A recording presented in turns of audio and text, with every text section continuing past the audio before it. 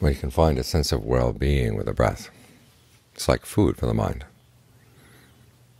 Our mind needs a lot of food because there are a lot of difficult things we have to do in life, things that we'd like to do but we know are not going to be good for us. We have to be able to resist them.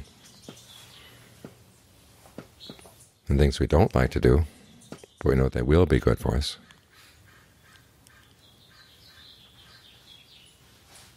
we have to learn how to do them. We need strength for that. The mind gains its strength from having a sense of being still and at ease, with a sense of well-being. We provide that with the breath. At the same time, being still with the breath enables us to see things a lot more clearly. So it's not just feeding and feeding and feeding here. We're feeding in an intelligent way.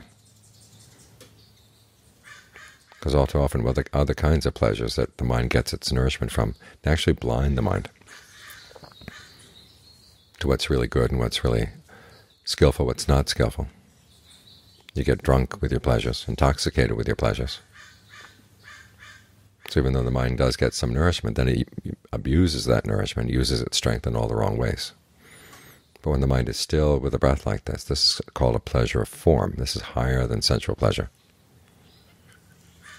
It feeds you, and at the same time it allows you to see things clearly. It's not based on harming anybody at all, which means you don't have to be in any kind of denial while you do this. And the stillness of the mind enables you to see when the mind moves in a certain way. Is it going in a good direction or a bad direction? So this is a wise way to feed. It gives us strength. We're convinced that the mind is the source of all our actions, all our happiness, and all our sadness. So we have to be careful about how we act. That gives us strength of conviction, the strength of persistence. We have to be mindful to keep this in mind, and so we can develop the concentration that feeds the mind, feeds its nourishment, feeds its discernment, at the same time gives you the strength to sharpen that discernment as well. So make sure your mind is well fed. And being able to feed off the breath like this is good wherever you go. You get on a plane, you go off to some other part of the world, you've still got the breath right here.